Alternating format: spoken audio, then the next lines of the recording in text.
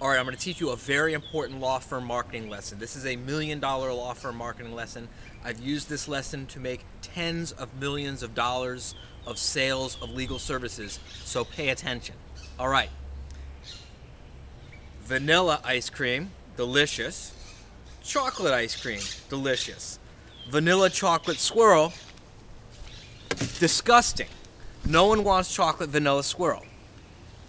Make sure your law firm appeals to people and don't be afraid of offending other people.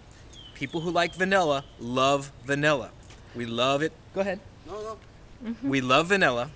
We don't want chocolate. People who love chocolate love chocolate. They don't want vanilla. Trying to please everyone creates a frickin' mess that no one wants. So here's what happens with lawyers.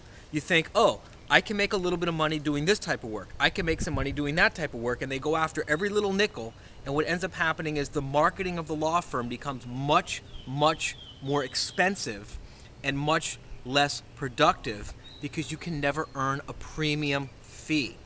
By having the courage to pick vanilla or pick chocolate, you will be able to, number one, I get ice cream running down both hands.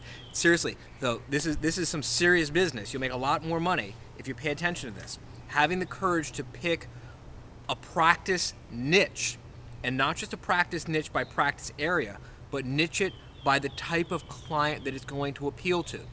We've got a member, she does father's rights. She doesn't do everything. She doesn't just do family law, she does father's rights family law. If you're a father who needs someone to protect your rights, she's the only choice for you.